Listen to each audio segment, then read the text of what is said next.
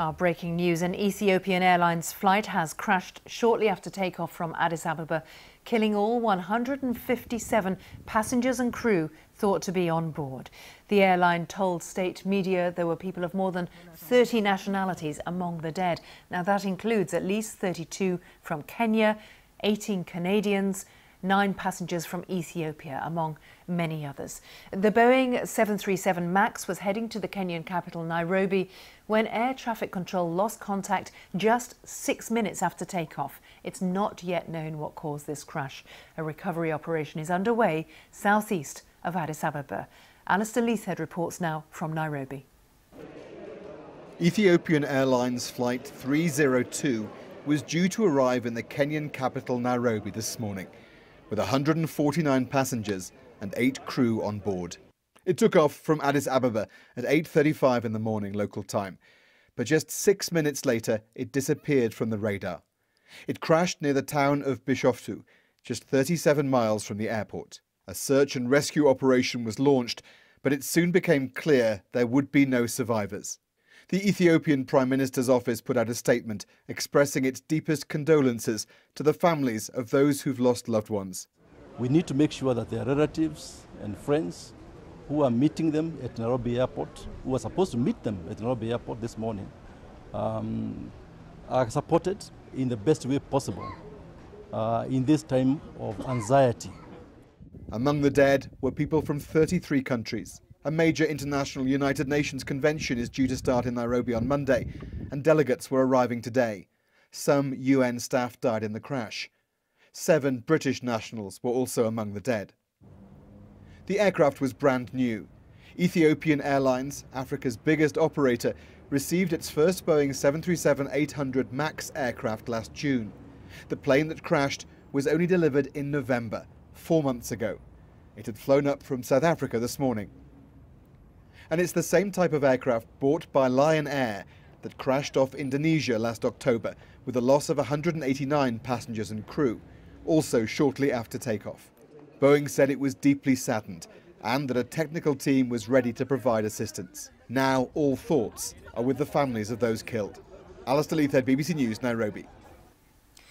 Well, seeing some of the reactions of those families is Larry Madawo, who's at Nairobi Airport for us. Larry, what a tragedy. And people at the airport, I suppose, were waiting for relatives to come in on a regular flight, almost a shuttle hop. It is exactly a shuttle hop, Philippa. This flight is one of the 4 that Ethiopian Airlines does between Addis Ababa and Nairobi. It's fairly short, 2 hours or so it does this 4 times a day. It's fairly commonplace, and those who are expecting this flight this morning at 10:25 have then had to turn to grief, to mourning, and we've seen so many devastated families trying to come to terms with this tragedy.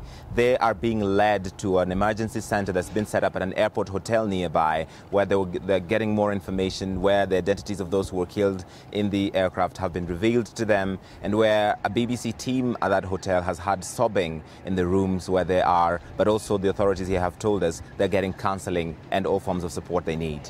Larry, thank you very much for that update from the airport. The crashed plane's manufacturer, Boeing, has released a statement. It says they are deeply saddened to learn of the passing of the passengers and crew on Ethiopian Airlines plane. We extend our sympathies to the families and the loved ones of people on board. The Boeing technical team, they say, is prepared to provide technical assistance.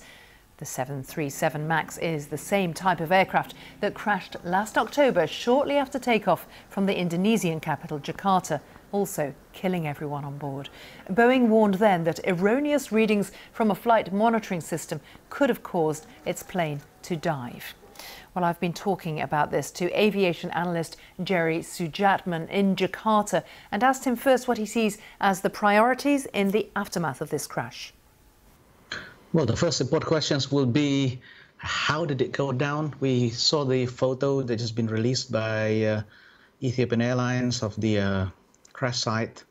It indicates a high-speed impact, so that narrows down the possibilities somewhat.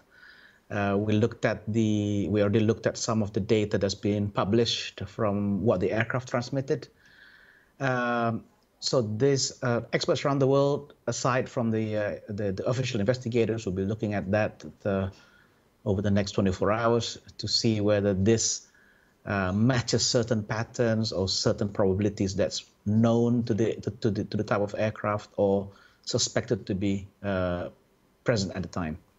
There's a couple of factors that I'd like to ask you to talk about to do with this aircraft, the 737 MAX, which is new. It's very new. The angle of attack. Talk to us about this and the possibility that this type of plane may stall. Okay, the angle of attack is basically the difference between the path of the wing and the direction of the wing coming on. Sorry, direction of the wind coming onto the wing. So it's a difference between. To put it in simple words, the angle of the nose to the relative incoming wind. The higher that goes, the more lift you get, but after a certain angle, you start to lose lift because the climb angle becomes too much for the airflow to flow smoothly over the wings. This relies on a sensor that is on the nose of the aircraft. It is known from the previous crash, the Lion Air crash in late October, that this sensor was problematic for that particular flight, and that there is a possibility, as Boeing already announced, that it might, should there be an error on that sensor, it might send the wrong signals to the aircraft automation that will send the aircraft from pushing its nose down. That is. This is what we feared. Could this be another one? But it's still very early days. And just very briefly, another factability of unstable vertical speed. That's something that's being worried about. Yes, the unstable vertical speed, it needs to be looked at. The data that's been published will be studied by experts around the world, because we need to know whether that is the actual aircraft moving, or whether there was a erroneous data that's been transmitted from the aircraft.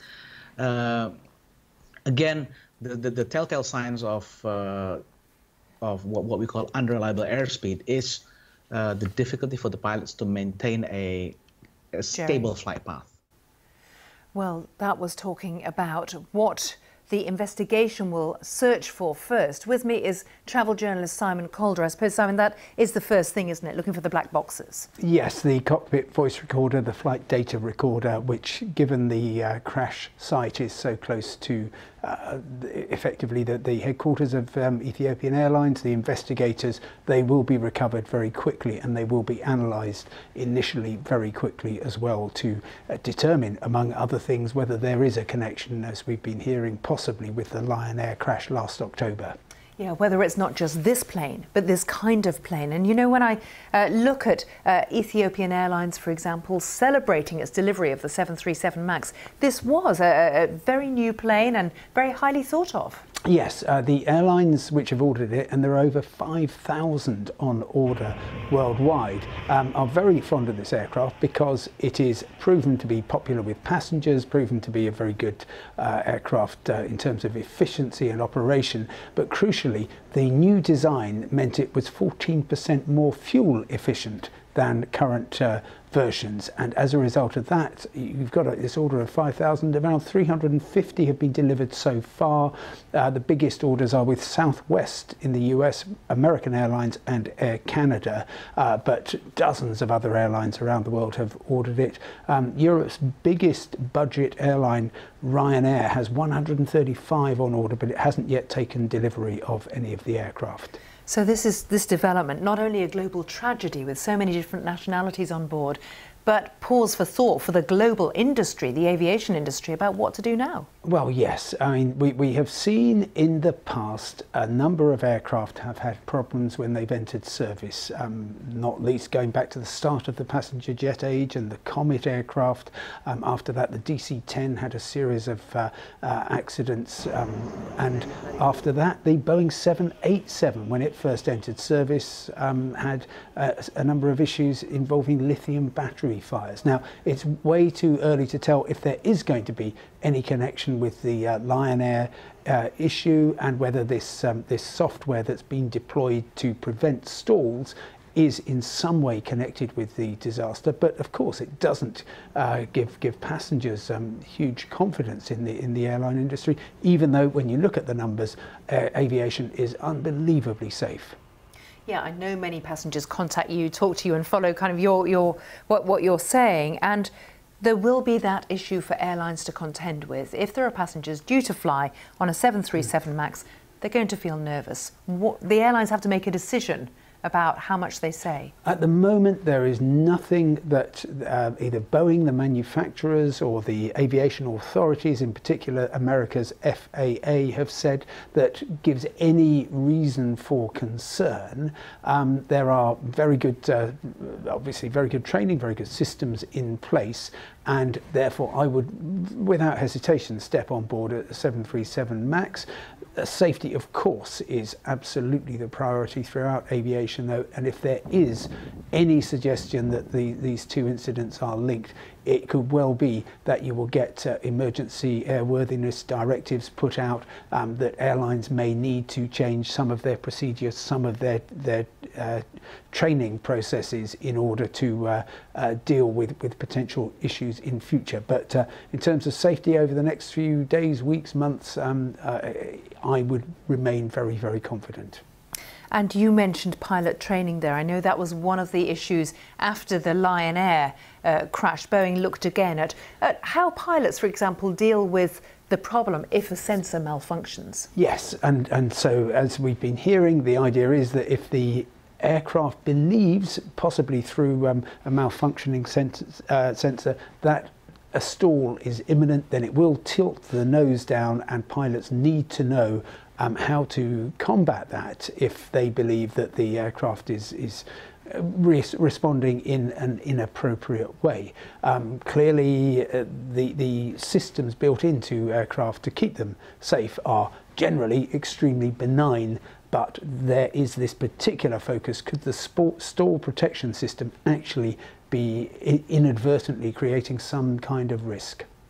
Yes, Simon, thank you very much. We need to know, of course, what the facts are, what the questions are that are being asked, and how airlines are going to assess what they ought to do next. So thanks very much for your expertise.